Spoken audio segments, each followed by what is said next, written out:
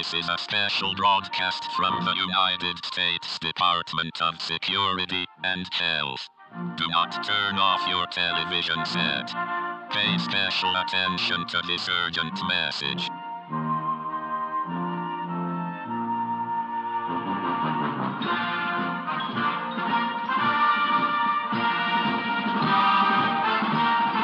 In a rapidly evolving public health crisis, toxic black mold has breached containment zones in Atlanta, Georgia, and Birmingham, Alabama, heightening concerns for neighboring states on the east and west coasts.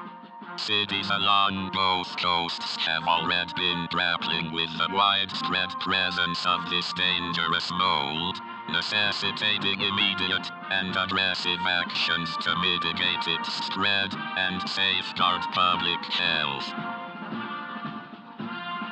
Toxic black mold, scientifically known as Stachybotrys chartarum, poses severe health risks, particularly when inhaled or ingested. Exposure can lead to respiratory issues, skin irritation, allergic reactions, and in severe cases, it may result in neurological problems.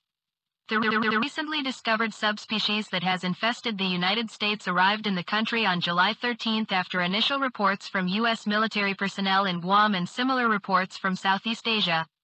The new variant of black mold is incredibly toxic, particularly to humans.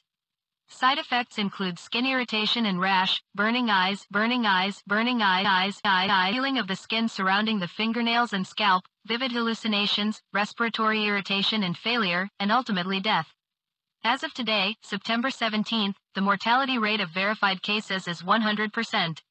After death, the mold can decompose the entire body within 2 hours. Due to the potential gravity of the situation, the public is urged to remain vigilant and prioritize their safety.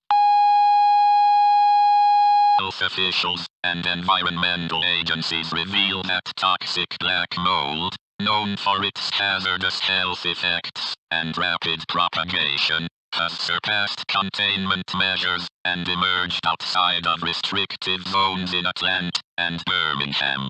Authorities are intensifying efforts to address this dire situation and are emphasizing the importance of proactive measures in adjacent states to curb the dissemination of toxic mold.